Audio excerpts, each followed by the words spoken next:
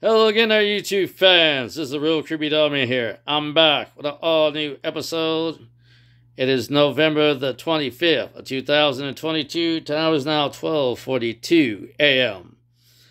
Okay, the Real Creepy Dogman made a promise to bring not one but two unreleased bonus episodes to you for this Black Friday, the day after Thanksgiving. This is the after Thanksgiving special from the Real Creepy Dogman. The Real Creepy Dogman's decided to do them as a double episode and do them separately. So I'm going to do them today. Before we kick off the first one, I'm going to let you know that these episodes are going to be very disturbing and there may be controversy at the end of these videos if the adult parents have something to say about it. Let's go back to the issue. The Real Creepy Dogman wanted to release these videos whether the parents like it or not and whether the adults like it or not.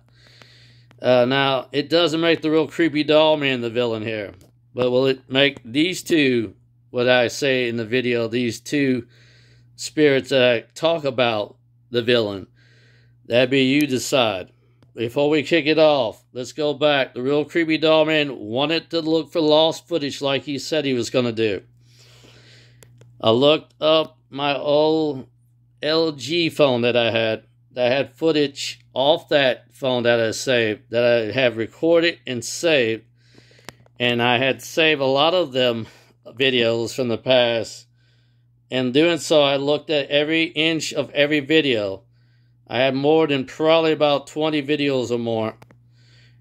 Probably, my guess, about 20 or 30 videos, or maybe a little over 20 or 30 videos.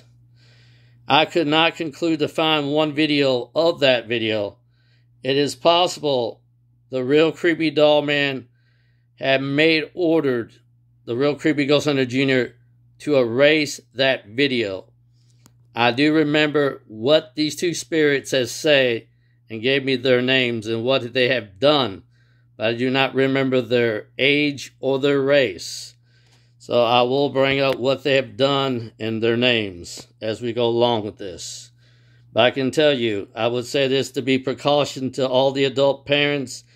If you allow your children to watch this episode or not, there will be, in a full description, a parent advisory that I'm going to be issuing right now before the end of this video. Now, before we begin, I didn't really want to release this video.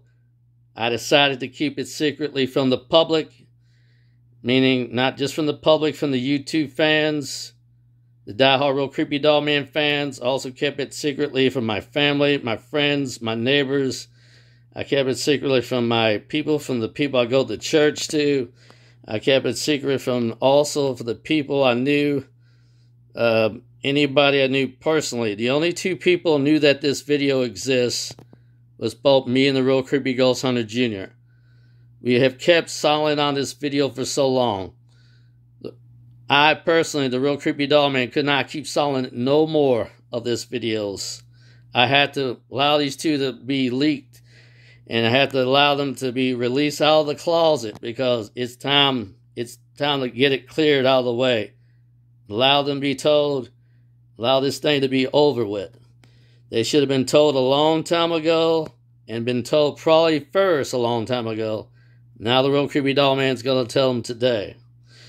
Now, we're going to do it like this. It's going to be said like this when we begin. We'll kick it off to say it like this. Michael, the Possessed Doll, Unreleased Bonus Episode is what it will be called. And in doing so, it'll also be say like this.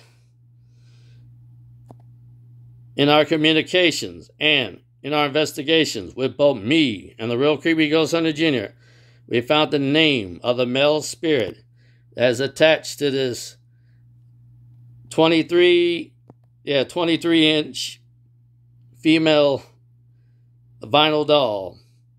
His name is Michael. Now, Michael didn't give us a last name, so last name will be unknown at this very time. Michael gave us very little detail, how he lived his life just before he died. But sad to say, Michael didn't give us a description of what race he is. So race will be unknown at this very time.